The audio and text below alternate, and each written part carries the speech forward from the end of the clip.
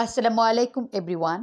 I am Fatima. Welcome back to various variety tips is going to be Bengali and English. Today I am going to share again how to make shellfish with eggplants.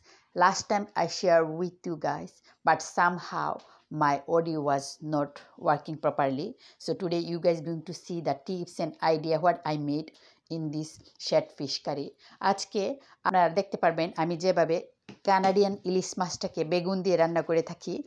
এর আগেও আমি share করেছিলাম, কিন্তু আমার অডিওটা একটু clear ছিল না, হয়তো আপনারা বুঝতে পারেননি। তো তার জন্য আবারও আপনাদের সাথে শেয়ার করতেছি আমি যে মশলাগুলি টিপসগুলি অ্যাড করেছি। সো এখানে আমি পরিমাণ মতো শেড পিস, যেটাকে কানাডাতে আমরা কানাডিয়ান ইলিশ মাছ বলে থাকি, নিয়েছি। সাথে লবণ হলুদ দিয়ে আমি ফ্রাই করতেছি। তো আমি জাস্ট দুইটা পাশ ফ্রাই করব আনটিল গোল্ডেন ব্রাউন হওয়ার পর্যন্ত। আপনারা কিন্তু ফ্রাইটা কম বেশি করে নিতে পারেন, যেমন ইচ্ছা তেমন। So here I am frying some of the shade pieces with some salt, turmeric powder. So, and I'm going to fry around 4 to 5 minutes until it's golden brown or both of the side. So you can fry more if you longer time if you want it to more crispy. And after I frying done, so now I'm frying some onion slices and also some eggplants. So eggplants also you can fry more or less, it depend on you. And also you can make golden brown. And I'm frying the eggplant with turmeric powder and salt. আমি এর মধ্যে পেঁয়াজও fry করতেছি, সাথে আমি বেগুন লবণ হলুদ দিয়েও ফ্রাই করে নিচ্ছি।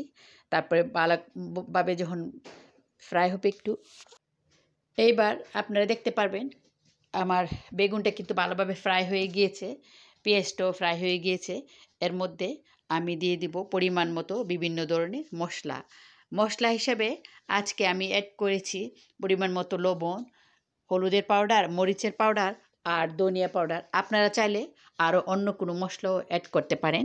So here as a spices I am using today some turmeric powder, chili powder, coriander powder, and also salt on your taste. After I mix everything together, I'm going to add the fish and also some of the water. So it's depend on you how much gravy you want. If you want thick or thin, you can add less or more water, or depend on you. So I am going to just cook around few more minutes until it's fully done everything together. So you guys can add your favorite spice and herb if you want. আমি পরিমাণ মতো পানি add করেছি। আপনারা কিন্তু পানিটা কম বেশি যেভাবে ঝোলটা খেতে পছন্দ সেই অনুযায়ী অ্যাড করতে পারেন। এবং মশলা লবণও আপনারা আরও কম বেশি আরও অনেক কিছু আপনাদের পছন্দের কিন্তু অ্যাড করতে পারেন। এর মধ্যে আমি আরও 4 থেকে 5 মিনিট পর্যন্ত রান্না করব। বেগুনটাও ভালোমতো সিদ্ধ হলো আর মশলাটা ভালোভাবে চলে যায়।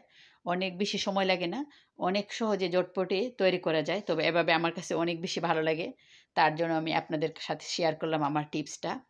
আশা করি আপনাদের কাছে নিশ্চয়ই ভালো লেগেছে। অনেক সহজ এবং ইজিতে আমি যেভাবে ইলিশ মাছটা দিয়ে বেগুন দিয়ে রান্না করলাম। তো আপনারা চাইলে ঝোলটাও কম বেশি দিতে পারেন, তো ঠান্ডা হওয়ার পর কিন্তু কমে যাবে। So if you want add more gravy you can also add, it's depend on you. So now my shellfish curry with eggplant is ready to serve. This looks so yummy and also the flavor so good.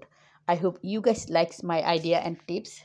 And I also have a small request for all of you guys. If you like my tips, you can also share with your family and friends. সবাইকে অনেক অনেক ধন্যবাদ আমার সাথে থাকার জন্য। আর যদি আপনাদের কাছে আমার আইডিয়াটা ভালো লেগে থাকে, আপনারা কিন্তু আপনাদের ফ্যামিলি এবং ফ্রেন্ডদের সাথেও শেয়ার করে নিন। সবাইকে অনেক অনেক ধন্যবাদ আমার সাথে থাকার জন্য এবং আমাকে সাপোর্ট করার জন্য।